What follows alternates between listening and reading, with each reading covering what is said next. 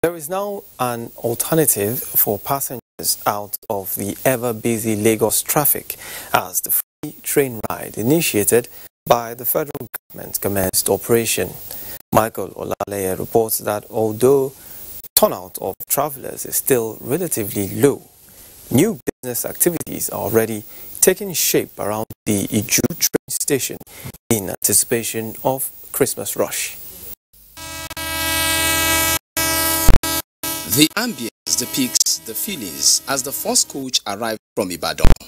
Although only few passengers were on board, but this development is a glimmer of hope for residents of Iju community who are already living in the dream of a lifetime.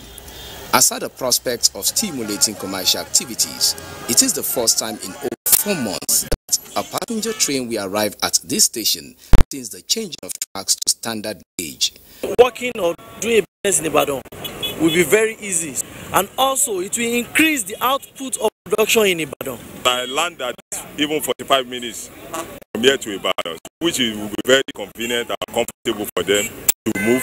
For now, the free train ride operates one trip, takes off from Ibadan at 9 in the morning, arrives Lagos within 3 hours, and returns to Ibadan at 4 in the evening. It's a win-win situation because now, talking of a new line, that has to be distressed.